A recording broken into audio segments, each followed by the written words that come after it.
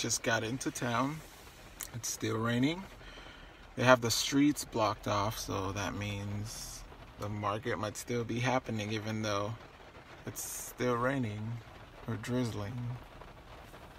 Some of the people that have done this market for years say that when it does rain and they don't cancel the market, they move them to another location and just put them together.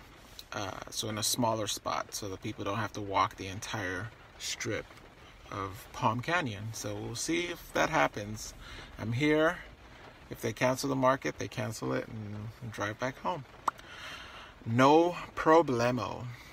I like when it rains, even when markets get canceled, because the rain is soothing to me and I get a free car wash.